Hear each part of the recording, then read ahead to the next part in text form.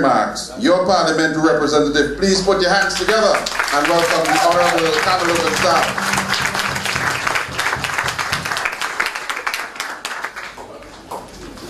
Good evening.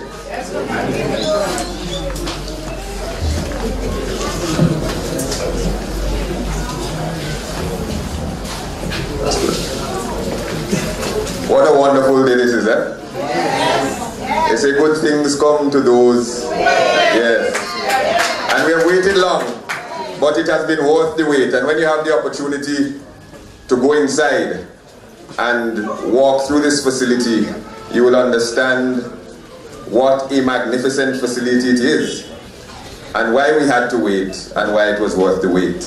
I want to thank and recognize the Honorable Prime Minister, members of Parliament, the Honorable Attorney General, His Excellency Ambassador Gurr, members, Pastor King, a former Representative Clayton Bergen. It was very important for Clayton to be here today because so much of this building we owe to the perseverance, to quote the Razam song, of former Representative Bergen, and we thank him for that.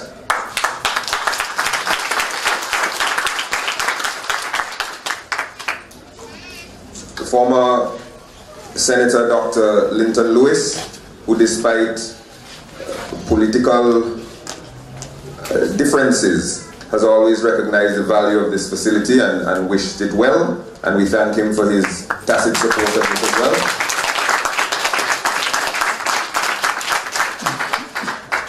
And most importantly, all of the residents of Calliaqua and the surrounding communities who have come to see this wonderful moment come to fruition.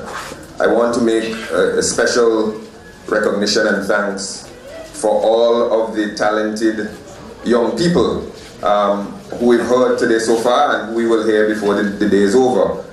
You know, there's always a lot of talk about the trouble that young people get into and the trouble that young people do, and never enough recognition of the talent and creativity and energy of young people. And we've seen today just a small example so far with Chanel and Darren and the young children from Fair Hall, and we still have Epic Sounds Steel Orchestra to come. Because this is a celebration and I'm trying to turn it into a party as much as we can. A few years ago, I made the point that we have within us the ability, the residents of East St. George, to make this constituency and the communities within it the best place to live and work and play in St. Vincent and the Grenadines. And everybody says my constituency is the best. But we have special gifts and special talents here in this community that we must recognize.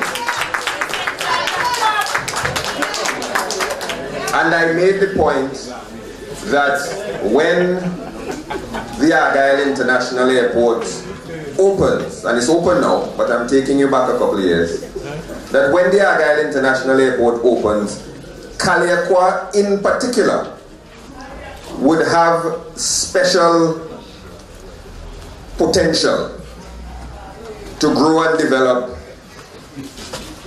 as a community and to be an engine for growth and development in St. Vincent and the Grenadines. Because when the tourist leaves Argyle, the first real town, Gustus, the first real town that they will encounter on their way is Calliaqua.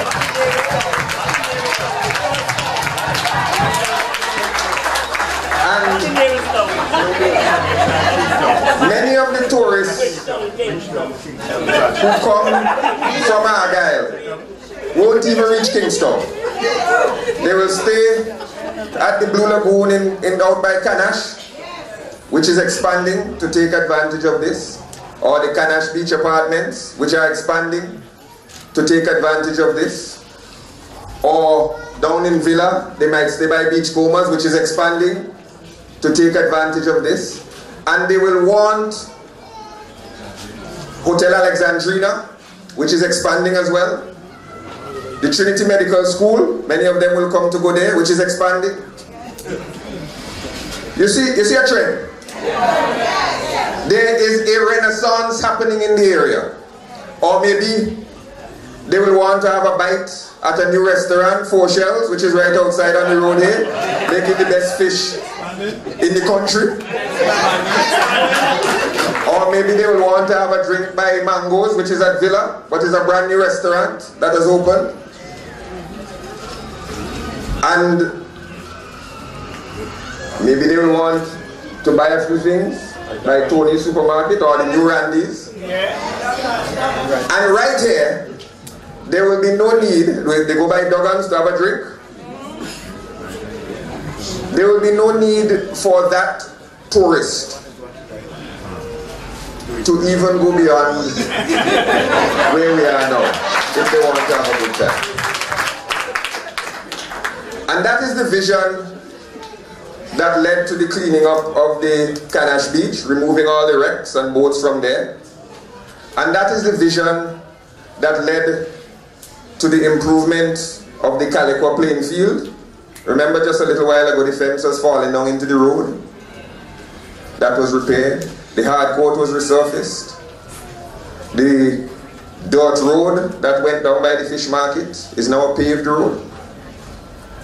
And we recognize the tremendous potential that exists in this community, because not only of its location, but of its unique people.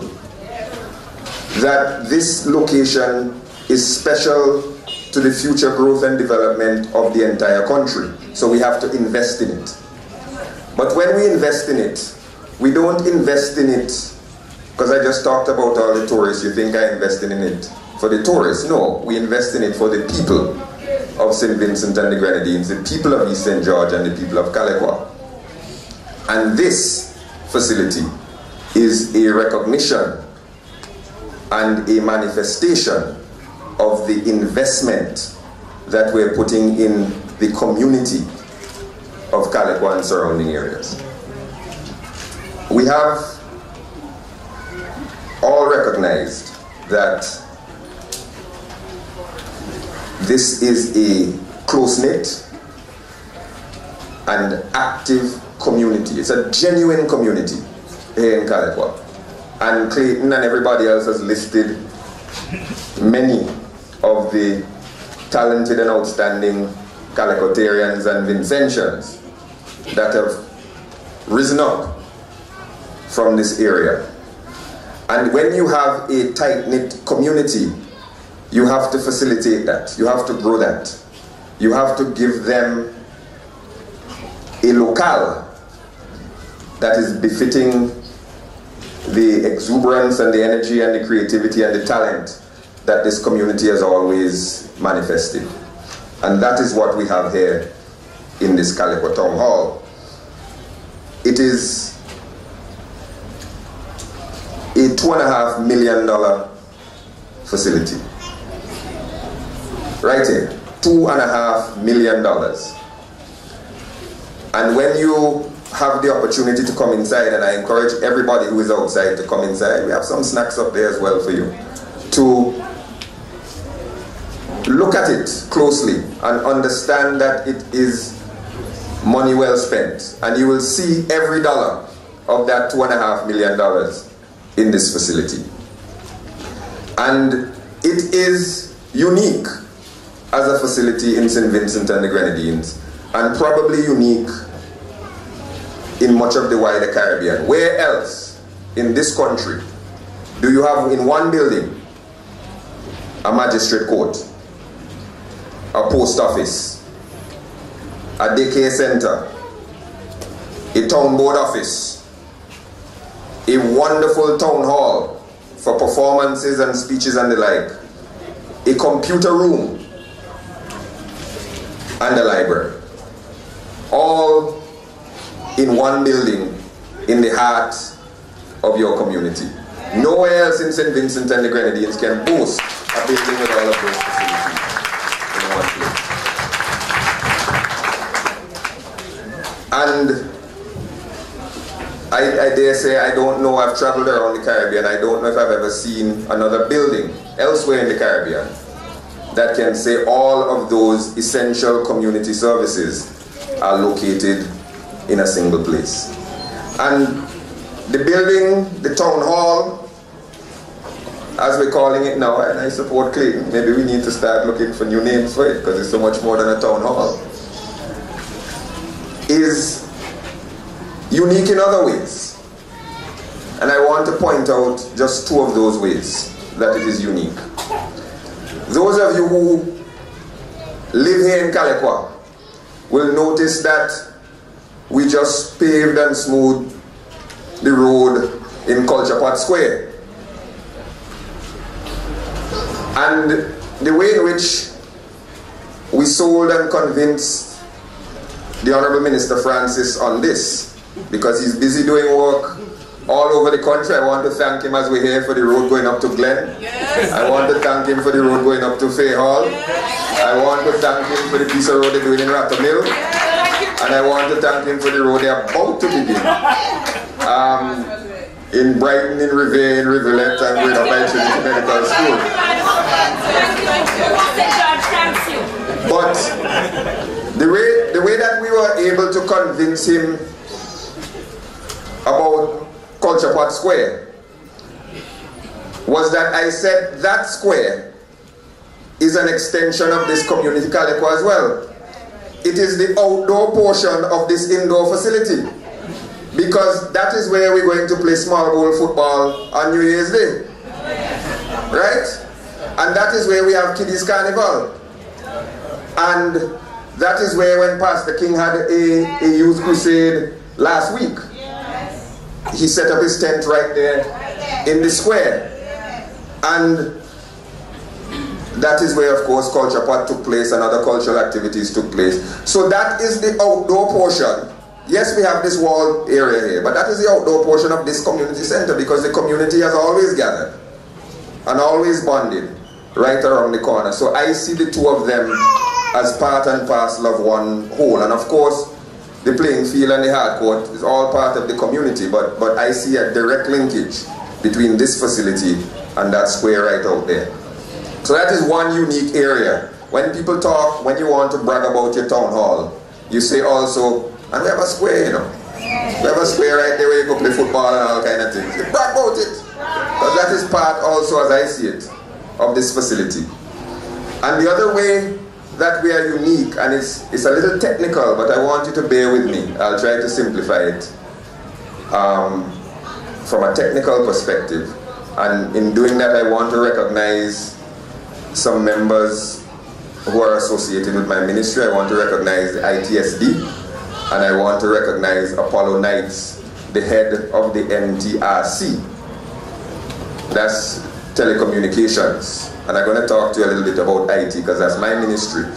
I learned something from the Honorable Prime Minister when he was opening a playing field in South Rivers. When he was opening the playing field in South Rivers, I noticed the playing field had lights. And I said, I didn't know village fields got night lights. And he said, well, he said, you see, there's a reason. He said, South Rivers playing field is located next to a hydro plant. And because there's a hydro plant there, they get cheap electricity. And because they get cheap electricity, they could get lights on the playing field. Nothing to do with the fact that he's a representative for North Central Windward. So I learned from him. I'm the Minister of IT. And while every other town hall, learning resource center and school in St. Vincent and the Grenadines gets their internet to an old style copper wire connection, copper, I noticed that just like South Rivers was close to a hydro plant, this town hall is close to the Coast Guard station.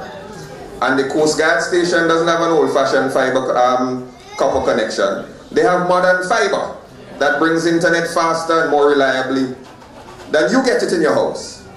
So I said, on the Gonsalves principle, that if you are close to an asset, you can thief off a piece. I asked the NTRC not to use limes, flows, copper that comes to your houses here, but to run a piece of fiber from the Coast Guard station to this facility. As a result, this facility has faster, more reliable internet than any other school or learning resource center in St. Vincent and the Grenadines. And it has nothing to do with the fact that I am the representative of East St. George. I want to thank the NTRC for assisting, because Apollo Knights and ITSD as well, they connected the computers in this room, they connected the fiber, they tested it. Whereas schools have a particular speed to access, we will have twice that speed. And whereas every other learning resource center has what they call one external access point, one antenna, I made the same point to Apollo that I made to you just now, that the square over there is part of this building. So internet has to be accessible not only in this building, but all around this building. And the young people, if you look, you will see antennas on the outside of this building pointing outwards. So you can get internet across the street, down into the square, and on this side of the building. And the young people have already figured that out, because Apollo gave me some notes here that said that last week over 4,000 unique devices access the internet using this facility, and over 100 gigabytes, not bytes, not kilobytes, not megabytes, but gigabytes of data was poured out of a closed building. Nobody was in here, but over 100 gigabytes of data was already used by the young people. And I talked to them the other day, I saw all of them with their phone, they say, I know where the internet coming from, but we are internet. And I want to thank, again, that has nothing to do with my representational capacity, only with the fact that I happen to be the Minister of IT. And I think that the young people will utilize the town hall not only in the building, in the computer lab, but out here on the streets and in the square. And I say more power to them for that. You have some of that in turn. The facility, and I don't want to speak much longer, but the facility clearly indicated that we must keep it pristine, that we must respect it, and I agree. This is a multi-million-dollar facility. We have to respect it. We have to recognize that we as a community waited long for it, and we have to treat it with love and respect. But I don't want it to become a mausoleum. I don't want us to lock it up. I want it to throb with the energy of Calliaqua. I want it to feel the energy of this community. I want there to be classes here to teach young people. I want there to be dramatic productions in the town hall area, music performances. I want us to come and see the children from Miss Young's preschool giving us performances here. I want us to use it. Let us not make it become the magistrate court. Let us not make it become the post office. Let us not make it become a preschool, a daycare. Let us not make it become a computer lab where you take classes. Let it be greater than the sum of its individual parts. You have a unique facility. We have built it, we have furnished it, we have stocked it, we have connected it. All that is missing now is you. So please, once this is open, understand that this is your facility. We want you to respect it, but we want you most of all to use it. Thank you very much, and I appreciate your attention.